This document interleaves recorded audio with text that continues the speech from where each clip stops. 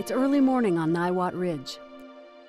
At the University of Colorado Mountain Research Station, snow hydrologist Mark Williams starts another day at 9,300 feet, coaxing a reluctant snowcat into action. And one of the big projects here is the Niwot Ridge Long-Term Ecological Research Project, Niwot LTER. When we get right to about 10,000 feet, we're going to hit snow line. Williams is an explorer. His discoveries are trapped in snow, along with the critical questions about how nature stores water and the process by which it's released throughout the arid West. Let's say you're going to take a shower. Okay, where does that water come from? Most of it comes from the mountains. At 11,000 feet in the Colorado Front Range, we have somewhere around 4 to 5 times the amount of annual precip as we do in Denver. But exploring the source of our clean water can be hard work. When the snowcat is no longer just reluctant, but stops entirely, Williams and his fellow researchers have to strap on skis to go further up the mountain and get hip deep in the snowpack. Here, winter temperatures hit -30 centigrade. Deep below them, the path of the snowmelt is percolating through an intricate surface and subsurface system. So how deep is this going to be, Jeff? Snow accumulates during the winter. It's kind of like a bank where you got this really nice capital account. One question that we're trying to address with this research is how much water is stored as snow in these high elevation areas. And the reason we want to know that is so that we can answer this question, how much of the water that's used at low elevation, i.e. by the city of Denver, for example, comes from the mountains. Our best estimate is that somewhere between 60 and 90% of all usable water in the western U.S. comes from snowmelt runoff. But Williams and his team of researchers look at far more than water quantity.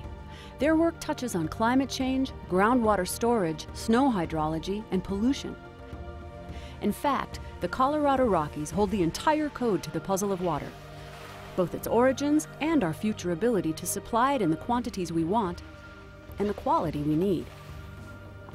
Researchers dig snow pits to make vital measurements of the atmosphere, including air temperature and meteorological conditions. And they build an array of snow lysimeters, underground boxes that isolate snowmelt from soil water runoff. So now we're under the snowpack, and there's all these snowmelt lysimeters here. Each of these pipes is connected to a collection basin that's out in the snow that just is going to measure the water from snowmelt.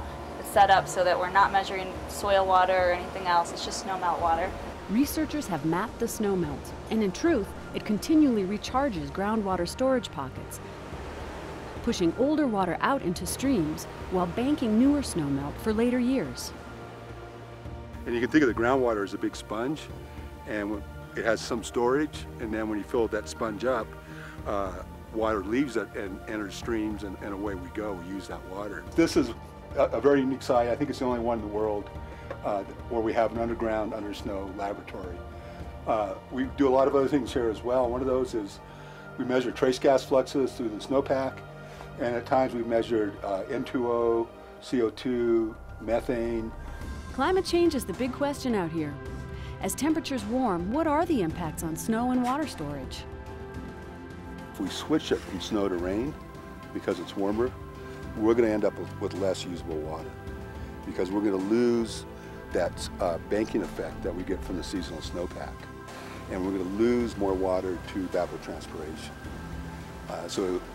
It's a positive feedback that gets out of whack really fast. Air temperatures are going to increase because we're simply putting more energy into the atmosphere. One of the things that is going to happen is the dry places are probably going to get drier because they're going to heat up faster. And that's a prediction for the southwestern United States, and that appears to be happening. Water is a zero-sum game. The good thing is we can't lose water. We can't destroy it. The bad news is we can't make more water.